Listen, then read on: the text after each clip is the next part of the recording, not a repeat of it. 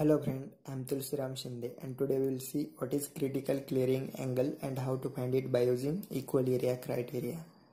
And then we will see some question. So let's start. To understand critical clearing angle and how to find it, I take one condition here. Condition is short circuit away from line ends. This is end 1 and this is end 2. PM is the mechanical input for generator.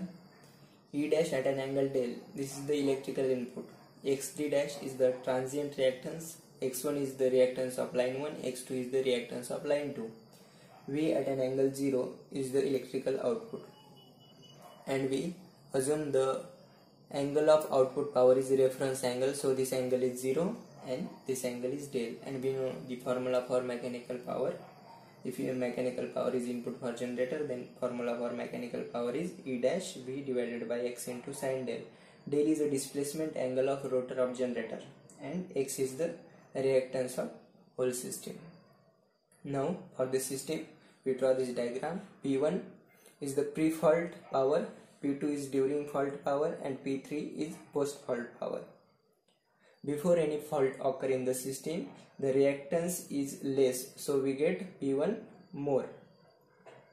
If suppose there is a fault occurring system, now reactance of system will be increased, but still some power will be flow through line 1, so we get some power and this is P2 during fault power. And after removing fault, that means by using simultaneous circuit breaker, we remove the line 2 from system. Now line 2 is isolated from system and now reactance is X3 dash plus X1, but still this reactance is more than healthy system, so we get P3 less than P1. Now output power is on y-axis and del on x-axis, and this is the condition where mechanical power is equal to output power.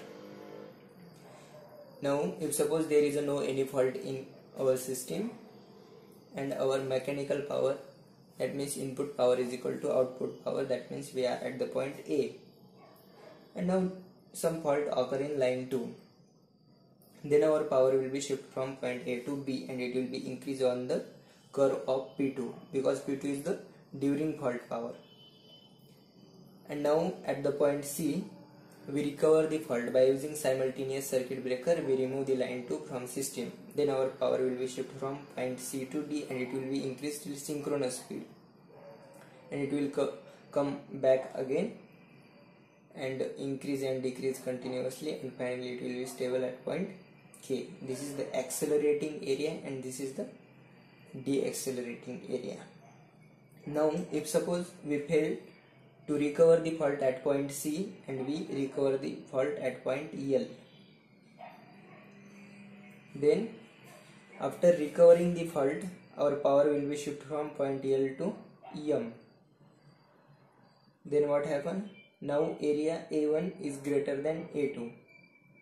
That means according to equal area criteria, if A1 is greater than A2, then our system will be unstable. So to keep our system stable, area A1 should be equal to A2.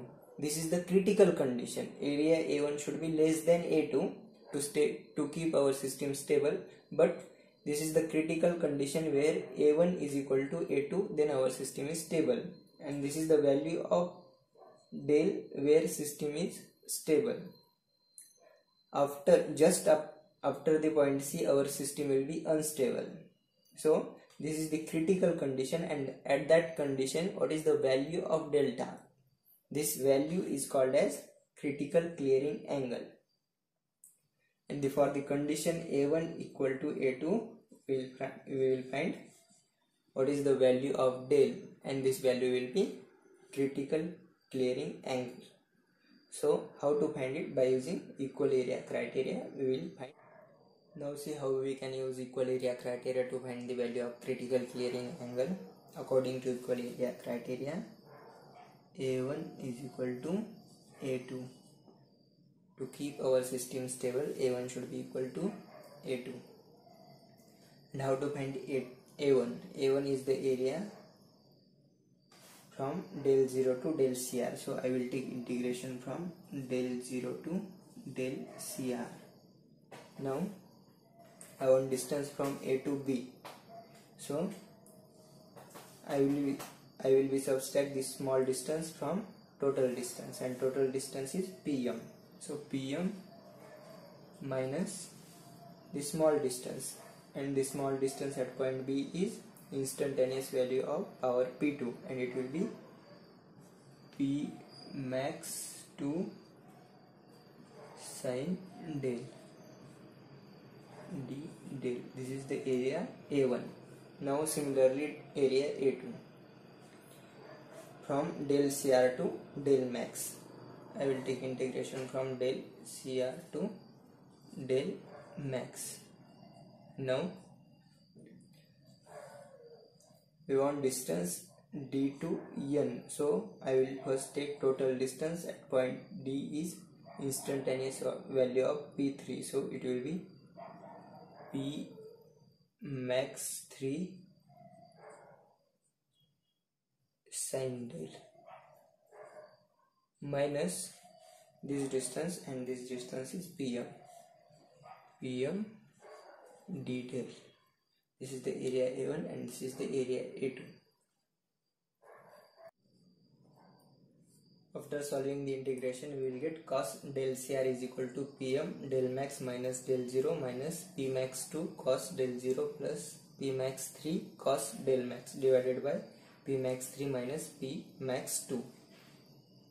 But this value is a radian, so I will multiply here pi divided by 180. Remember one thing, pi divided by 180 is only multiplied to PM del max minus del 0. Now take all value of del 0 and del max in degree. Now after taking the cos inverse of whole term, we will get del CR. It is a critical clearing angle, and del CR is equal to cos inverse of whole term, and answer will be in degree.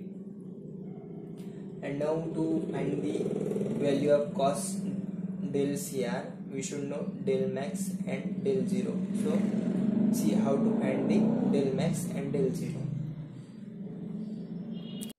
First off, see how to find del 0 in term of P1. At the point A, mechanical power is equal to PM is equal to instantaneous value of P1. So P max 1 sin del 0. Sin del 0. From here we will get del 0 is equal to sin inverse of PM divided by P max 1. This is the important formula to solve the question. Now similarly, how to find del max. See, now we want del max in term of P3. Now here I will take one line from K to here, and I will mark del dash here. See the diagram. This distance is equal to this distance, so I will write del max is equal to total distance pi minus this distance, but this distance is equal to this distance from the diagram, because this distance equal to this distance. So total distance minus this distance, and this distance is equal to this, so I will write del dash. Now how to find del dash? See, at the point K, PM is equal to instantaneous value of P3. So P max 3 sin del dash. Right, at the point K, PM is equal to P max 3 sin del dash. From here del dash is equal to sin inverse of PM divided by P max 3. Put the value of del dash here. We will get del max is equal to pi minus sin inverse Pm divided by Pmax 3.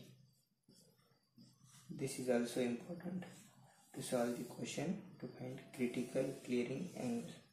Now we will see how to use these formulas to solve the questions and to find the critical clearing angle. Now see, this is the first question. A generator operating at 50 Hz delivers 1 per unit power to an infinite bus through transmission circuit in which a resistance is ignored. A fault takes place reducing the maximum power transferable to 0.5 per unit. Whereas the before fault this power was 2 per unit and after the clearance of fault it is 1.5 per unit. By the use of equal area criteria, determine the critical clearing angle. They ask find the critical clearing angle. And what is given? A generator operating at 50 Hz delivers 1 per unit power. That means this is the input power. So I will write Pm is equal to 1 per unit. Now 1 per unit power to an infinite bus through a transmission circuit in which resistance is ignored. A fault takes place reducing the maximum power transferable to 0.5 per unit. That means now fault takes place in our system and now our power is equal to 0.5 per unit. And we know the power during fault is P2 P max 2 because in the graph we shift from point A to B. That point B the power is equal to P max 2.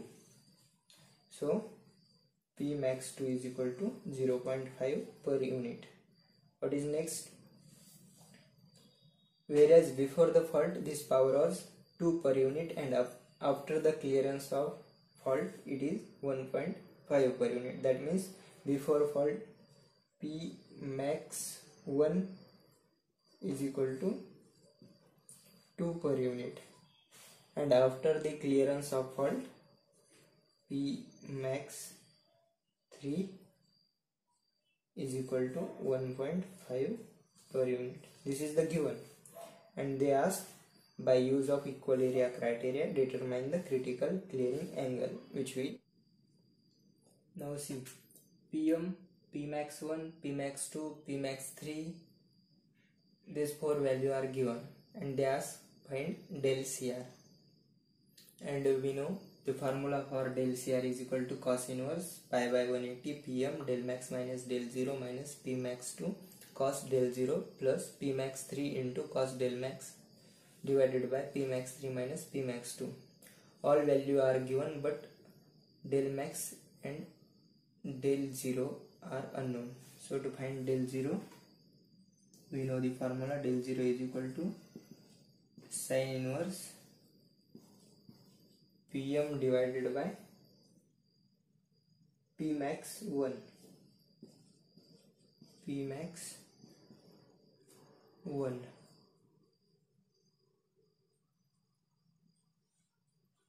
So put the value. Sin inverse Pm is 1 and Pmax 1 is 2. So sin inverse 1 by 2, that means del 0 is equal to 30. Now del max is equal to pi minus sin inverse Pm divided by Pmax 3. Pm divided by Pmax 3. Put the value, we will get it is equal to 138.18. 138.18. Now all values are known. So put the value of del 0, del max and Pm, Pmax 2, Pmax 3, Pmax 1 and find the value of del Cr. We will get del Cr is equal to 0.35 degree. This is the final answer.